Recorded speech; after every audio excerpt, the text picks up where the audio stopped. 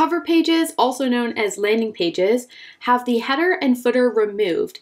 This is so that as the visitor is scrolling the page, the only options they have on the page are the click-through actions that you want, and they're not getting distracted by the other pages on your site. This is often used for sales pages or freebie opt-in pages and things like that. In Squarespace 7.0, you had the option to add a cover page, but you were quite limited on the template that Squarespace had for you.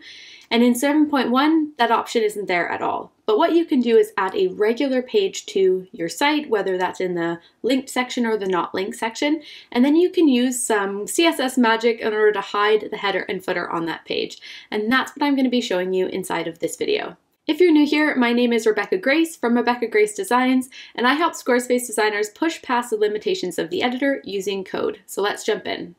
Here you'll see I have a Squarespace 7.1 site, but this will also work with Squarespace 7.0 and both Squarespace 7.1 in the original version and also with Fluid Engine. It's all the exact same process.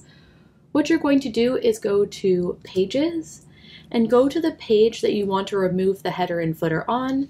This can be a regular page in the not linked section or any of the other pages in your main navigation. So let's say I want to remove it from my Take Action page. So here's my Take Action page, and I want to remove the header and footer. I'm going to go to that page and select the gear icon next to the page and click on Advanced. Now inside of here, it assumes we're using HTML, so we have to add some code to tell it we're using CSS by putting style tags. So you have an open style tag and then a closing style tag. And inside of that, you're going to tell it to select the header and, in code an and is a comma, so the header and footer. And then we're going to do an open bracket, display, none, and a closing bracket, and then click Save.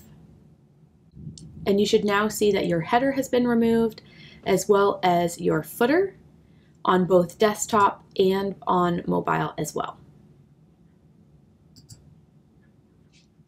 Now that you know how to create a cover page inside of Squarespace, check out this next video on everything you need to know in order to set up a newsletter inside of Squarespace.